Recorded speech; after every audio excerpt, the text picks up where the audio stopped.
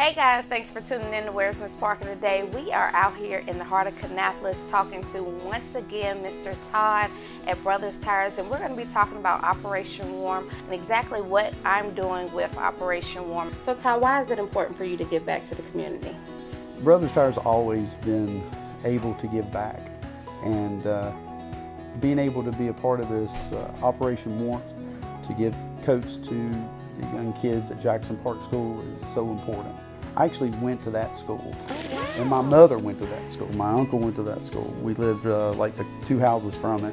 Now they've tore that old building down, and there's a new school there, but it's been there for years. So have you ever seen the less privileged kids that might not have been able to afford the new coats or the newer clothes? And oh, every day, yeah. Up here we see kids that come in and just less fortunate, and so we're just so happy to be able to be a part of this.